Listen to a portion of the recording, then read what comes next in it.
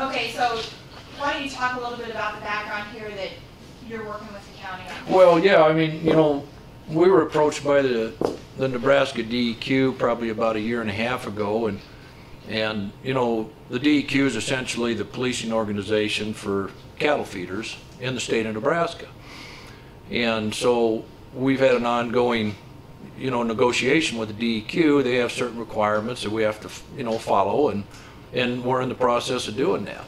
And, you know, I was actually, had been talking to the county for probably 6 to 8 months, and the last sit down that we had, they asked me if I could do some things, and I said, yeah, I would, but I needed some time. And so what happened yesterday, you know, as far as what went on in that meeting, I mean, I had no knowledge of it. I had no knowledge of the meeting. I had no knowledge that it was a closed session, an open session. And so, you know, I find out about it all secondhand from a news reporter. And which, you know, to me, I guess is, you know, it's very surprising conduct to me. I mean, I'm out here being honest and upfront, and you know, and I get blindsided, and I think it's unfair. I think I've got a point, and you know, I've never got sat down with the county board or anybody like that and actually tell them my side of the story. You know, it's not just cut and dried. There's discrepancies, and they need to be investigated. And you know what? I can't stop my business. You know, I've been down there. I've been forthcoming, and out of the blue, because maybe somebody called the right lawyer or something. You know, I'm sitting out here trying to keep the business together, and I get blindsided. How many head do you have? Yeah, you know, it varies. I mean, you know, it's, you know, the cattle thing is a seasonal thing. You know, in the fall of the year, you get quite a few cattle in, and then, you know, you market your cattle all year long. Summertime, you kind of empty out because it gets hot. And we run cattle in the pens. We run cattle out in the cornfields. You know, and you know, we're just out here trying to make a living. So what's the acreage like for the pen and cornfield? Amount of space? Well, you know, I mean, we'll lease anywhere from, you know, 500 to 1,500 acres.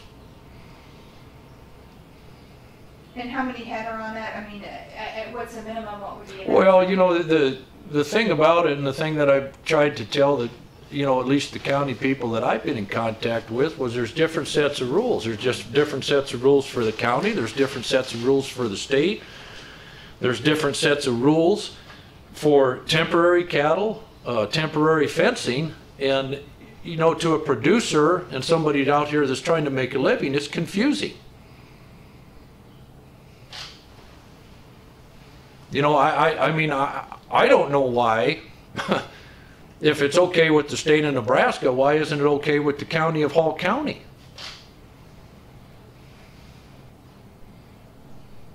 You know, I didn't start all this. Well, you said DEQ contacted you. Yeah. And what did they ask you to do? Well, you know, we have to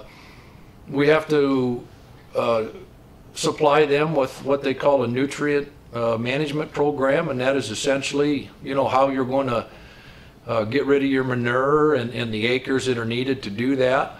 They look at your drainages to make sure that you're not draining onto somebody. They might require you to put in, you know, lagoons if that's what it takes.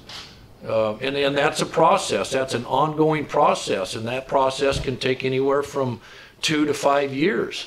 And they have steps that you go through, and you follow the steps, and eventually you get to the end point where the DEQ is completely satisfied. But that's not an overnight thing. Well, when did you start this operation? This particular yard was, I bought this ground in February of 2006. Okay, so, I mean, this didn't grow up overnight either. No, and that's what I've told the county. I mean, you just don't wake up some morning and all of a sudden, boom, you got too many cattle. It doesn't work like that. You know, it's a gradual progression. And when you get to a certain point, then you know, you're going to be talking to the DEQ, and they're going to ask you to do some things. And so if you want to be in the cattle feeding business, you comply with those things. Did you ever think that you needed to check on numbers or Well, yeah, I mean, I knew we were getting close.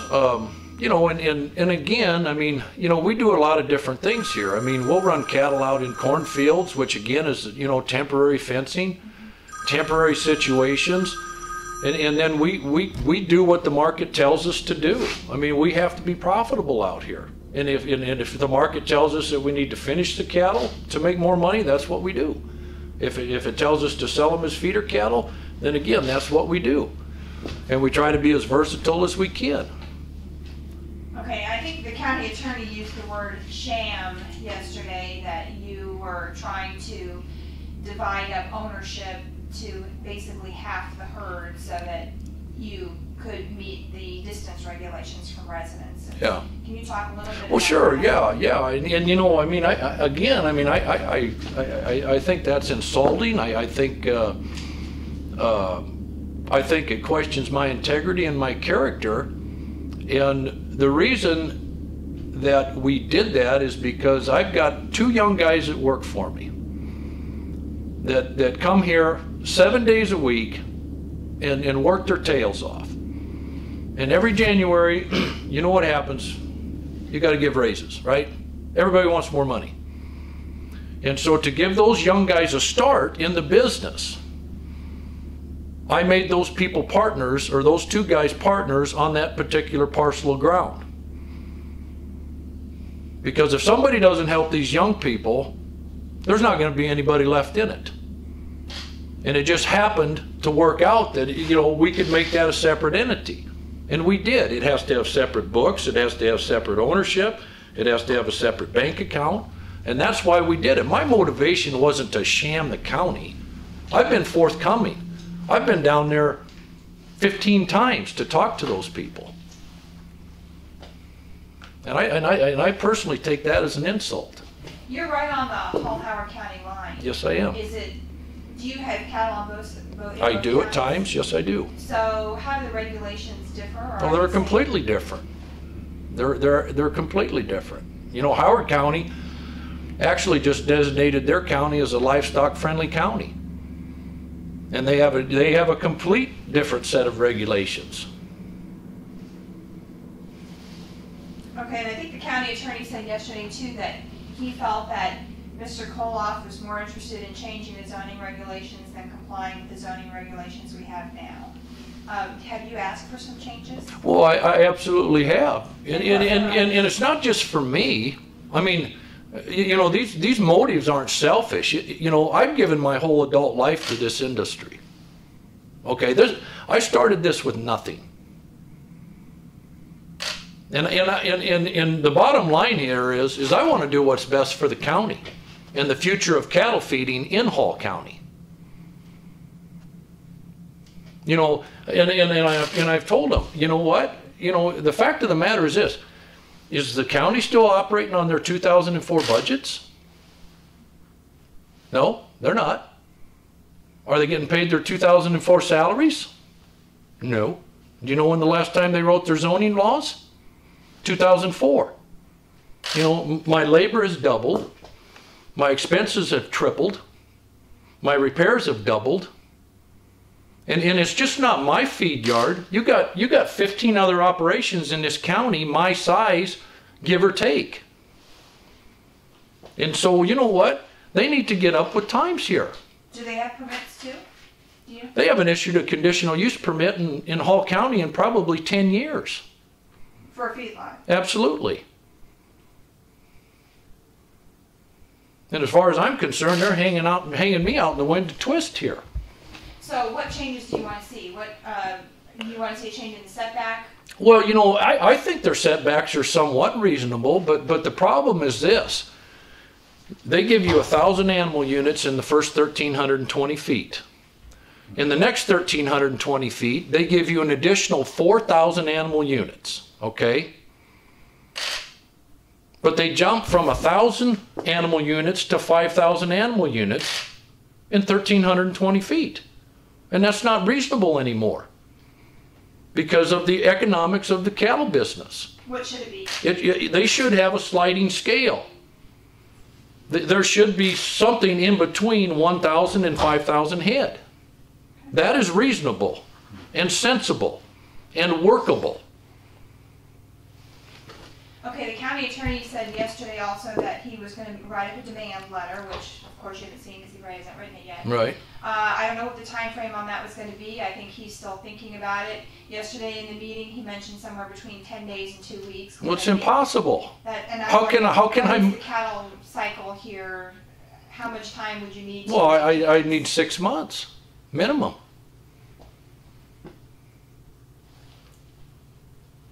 Because anytime you pick cattle up, it costs money. Got to pay a truck, got to stand the shrink, and then they have to be relocated. And I've emphasized time and time again down there that I'm willing to work with them. I'm willing to work with them. I've told them that 10 times. I've never shunned them. I've been upfront with them. I've been honest with them. And then they come at me with this deal. You know, I'm a reasonable person. I think Shupin said you've increased the size of the herd since the time you've been negotiating with the county. Is that accurate? No, that wouldn't be accurate. Okay. No. I don't understand your lingo here. Okay. Mm-hmm. The truck. What is the shrink? Is that? Well, when you pick cattle up and move them, there's going to be weight loss. Okay. Okay. I thought that's what it meant. Right. Anytime that I'm a novice here. anytime you disrupt the normal function, you know you're going to have repercussions. Okay. So you would need 6 months to make any changes in the size of the herd. Well, you know, give or take. I mean, it's all, you know, I mean, it's somewhat flexible, but to request something to be done in 2 weeks is virtually impossible. Okay. Because as cattle movements go, generally the bulk of all the cattle move from August until December 1st. And that's when you see even not just my feed yard, but all feed yards are going to stockpile and they're going to have a lot of cattle in that particular time frame. Then they're going to start marketing cattle. And then they will market cattle from spring all the way till probably about the middle part of June. And then you'll see numbers slack off, especially in Nebraska because of the heat and humidity. So is it fair to say that you're at your peak size now? Yeah, I mean, sure we are, and you know, we haven't turned cattle out into any temporary fencing or anything like that because, again, in the process of actually gathering the cattle up, you know, we have to have the cattle in here so that we can adhere to what we call our health protocols. We have to get shots in the cattle, we have to get the cattle weaned, we have to get them used to eating. And so you have to, you basically have to lock those cattle up at that point and teach them how to eat and how to drink and how to be, you know, productive. And as we get down the road here, you know, we can start turning cattle out and then we'll decide again, we'll look at the markets and see what the markets are telling us to do. Okay, and I think the guy from the DEQ said that the permit that you were asking for, which you would ask for your maximum amount, was 6,000. Right. Yeah, and see that's a real gray area too, because you know when the DEQ was out here, I mean I asked them point blank. I mean, how many cattle should I apply for? Well, as far as the state's concerned, as long as you're complying with the state, I mean they could issue me a permit for 15,000 head out here. Now, can I run 15,000 head? No, I cannot. I don't have the manpower. I don't have the equipment, and to be honest about it, I don't want the work. I've got enough to do. And so then there was some confusion as far as that goes. Well, you know, essentially to comply with Hall County, you know, which would probably get us in that, you know, 3,500 to 5,000 range, I think those are reasonable numbers. But they're kind of restricting you to 2,000 at this point? Well, yeah, and you know, and there's some discrepancies. I mean, I had a neighbor that actually built too close to me, and that hasn't been investigated, and you know, it seems like to me they just want to ignore, you know, I mean, I've got rights too, right? I mean, I deserve to make a living, and I'm not hurting anybody out here. I mean, this is a well-run, well-managed business. You know, we started this with nothing, zero. I can count on probably one hand the operations in this state that have been started from scratch. This is one of them. We take our business very seriously. We are very, very good at what we do. And to be honest about it, I think it's a crime. I think it is a crime. So you're saying that you were here before the neighbor, one of the neighbors is complaining? Absolutely. The house that he Absolutely. What year was that house built, do you think? You started? Well, it was placed in there probably 6 to 8 months after I bought this ground and started construction on this yard. So it's his responsibility to be a half a mile away from me. It's not my responsibility. I was here first. Is he on the Hall or Howard County line? He's in the Hall County line. County. Mm-hmm.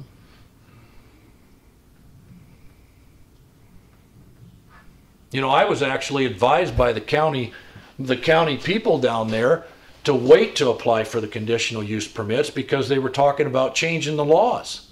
I was actually advised by those people to do that. Who advised you? Some of the officials in Hall County.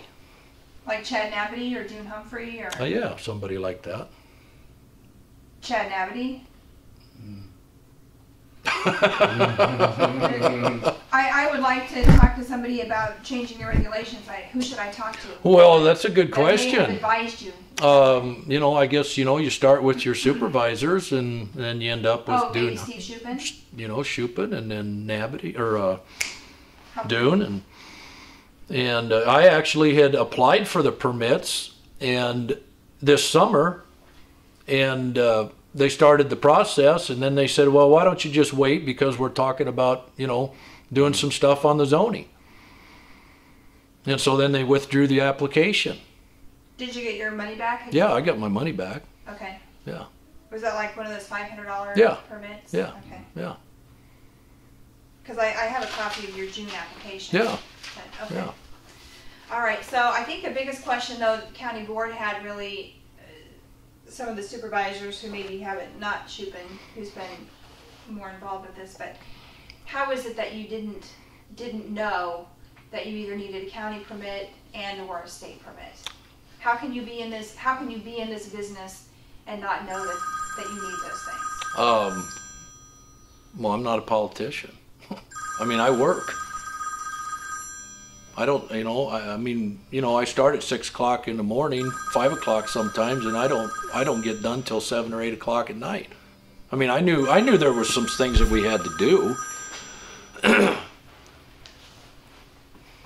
And so, you know, we started that process. And then, and as you dig into it, you know, you get a little smarter and you find out that you need to do some things. And I think the situation is blown out of proportion. I don't think it is actually that, I mean, granted, and I suppose they take disrespect to that because they say I'm breaking the law, but it's not like I've been hiding from those people. I've been down there 15 times trying to talk to them. You know, I've been forthcoming, I've been honest, I've been telling them what I've been doing. I went down there, you know, in good faith. I mean, it's not like I'm trying to hide from them. It's not like I'm a big rebel. Okay. I think the county attorney said yesterday he thinks you have 3,000 head. Yeah, I'd give or take. Yeah, okay. Yeah. I hear one talking right now. Okay, so where do you go from here? You know, I'm not sure. I hoped it wasn't going to come to a big fight between lawyers, but it looks like I'm really pushed into a corner and I don't have a lot of choice.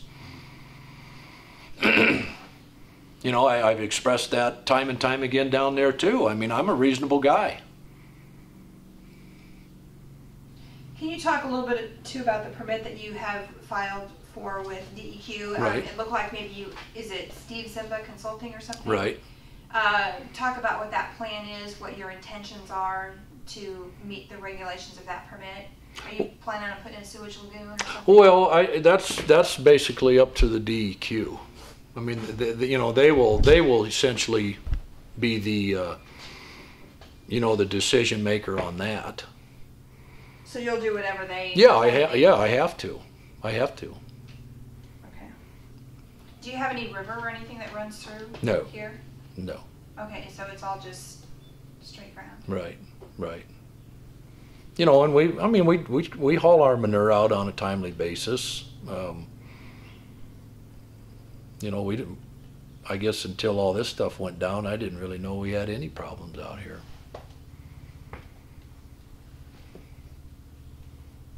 What else do you want people to know? I don't know. Yeah, I think he said everything that I was wondering, so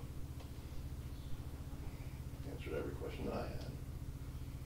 You know, I guess I don't, you know, I mean, I kind of feel like I'm being treated like a villain, and I've never really had, you know, my time in front of the supervisors to, you know, to plead my case. And to me, I don't think that's fair, because there are two sides to every story. At least. Yeah, at least. Are you going to ask for time before the supervisor? Yeah, I guess, you know, I've got to investigate the process, and I mean, I don't know how all that stuff works down there, but I would assume that, you know, in general, I mean, when you want to get right down to it, I mean, this really isn't all about me. It's about the cattle feeding business in the whole county. You know, a business that would probably gross, you know, $800 to $1 billion. And in my mind, I mean, that's a viable business in Hall County when, you know, you just laid off, what, 1,200 people at New Holland and 600 people at Chief. I mean, you know, we buy all local products, right? We buy corn from the area farmers. When my guys make money, what do? They go down to Grand Island and spend it. You know, it's a circle. How much did you say the money? You said 800 to 1. Well, yeah, the cattle. 1 million or 1 billion? Billion. I would guess it'd be close to $1 billion if you want to. 800 million to 1 billion. Yeah. Okay. For the whole state? For Hall County. For Hall County, wow. I mean, you take Baxter's down there at 30,000 head, and they turn that inventory over 2 times a year, and put together, you know, another 15 feed yards my size. I mean, the gross sales is probably the #1 business in the county. and I just, you know, I mean, I'm just amazed that in a state where agriculture basically drives the economy, that there's no respect for it. So how exactly close are you to make this not work for the county regulations? I know it has to be quarter mile if you're under 1,000 and Right. half mile for 1,000. So Right. the nearest residence, how close is that? Like 2,300 feet. Is that in Hall County or Howard County? That's in Hall County.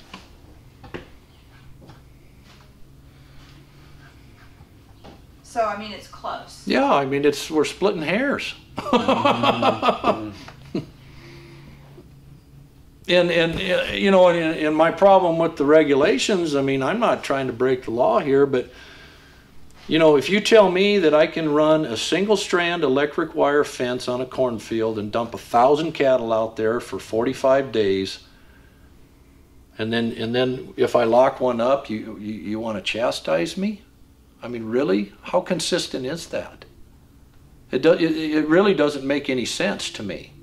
And then I can get portable bunks and I can feed them in a corner and leave the manure 2 foot deep in the corner. I mean, come on. I mean, I'm just trying to be sensible and be realistic. You don't do that, though, do you? Well, no. I mean, we clean our manure up, Yeah. but we do run cattle out in the cornfields. So who's the neighbor with 2,300? Is that Steve Clark? Yeah, Or? yeah. Okay. And then how far is Casey Hankey then? Well, Casey is about just short of a half a mile. I mean, it's within probably 100 feet of being a half a mile away from me. In the new pens, we're a half a mile. Built. This summer. Okay. Mm-hmm.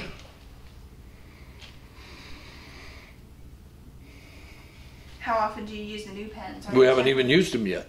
Okay. Are they what you would consider the temporary holdings, or? No, though they're permanent pens. Okay. Mm-hmm. So improvements on this land, how much have you put into building this from scratch? Millions. Okay. Do you live on this site? I live exactly 1/2 mile away from here. Okay. In the Hall County side? Yes. Yeah. Yeah, I mean, we live right here. I mean, we don't have flies. I mean, I'm not going to say that at times we don't have, a feedlot odor here, when it's wet. But, we're living out here. I mean, we sit out on our patio in the summertime, and we're not swatting flies. What do you do with the manure that you take out of the pens? We spread it on the ground that we farm, and then we have other farmers that contract with us to take the manure. Okay. Do you have like corn or? Yeah. What? Yeah. All right. And they're very in the as far as the other farmers are very supportive of it. So do you give it away or do you sell it? No, we sell it. Yeah. Yeah. Commodity. Yeah. Okay. Yep.